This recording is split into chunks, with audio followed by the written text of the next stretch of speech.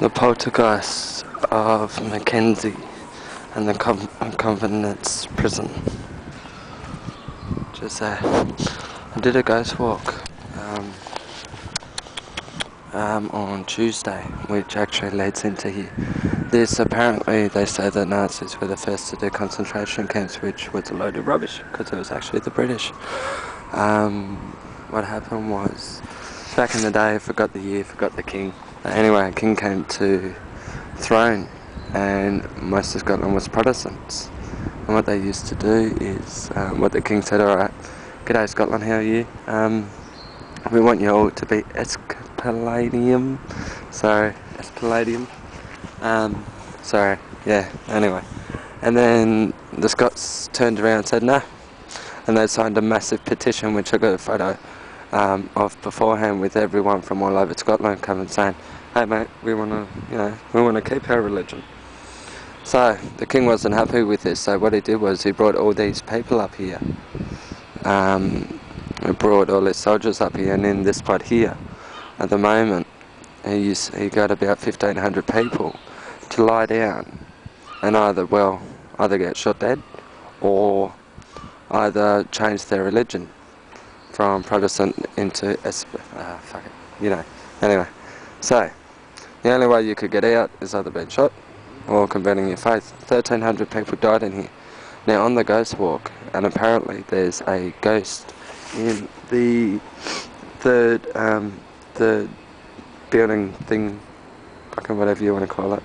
And what they did was they put us through those locked gates, and we went all the way in there. I didn't have my camera on me, so I was ashamed, but they put about 40 of us into that little room there. Apparently 3 people got scratched, 2 people ran out screaming, so apparently it's one of the most haunted places in the world. Now, who was this Mackenzie guy? This Mackenzie guy was one of the worst people you could ever see. He was a thief, a criminal, a murderer, a rapist, everything underneath the sun.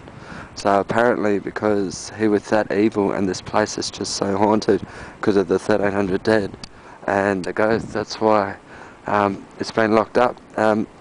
Apparently, from what the tour guide said, that this place was opened about 8 years ago. Not opened, but it was opened up until 8 years ago, and they actually locked it up because so many people were having issues in there. They were either fainting or being scratched or blood, or they could feel things or hear things, blah blah blah blah blah. So the council, after I think it was 1,200 written complaints about that, had to lock it up. So I thought that was very interesting.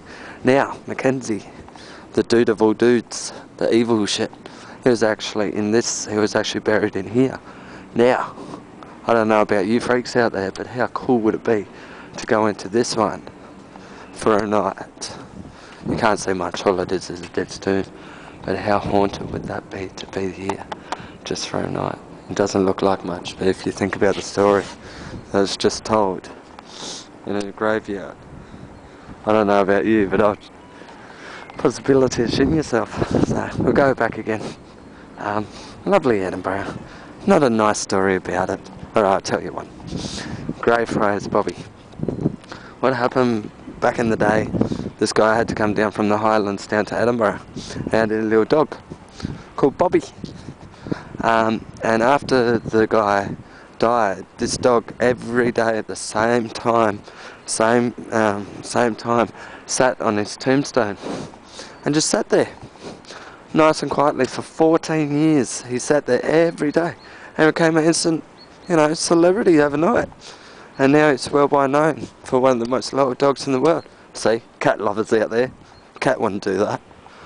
But yeah, that was here as well. So it's a very interesting spot, this one.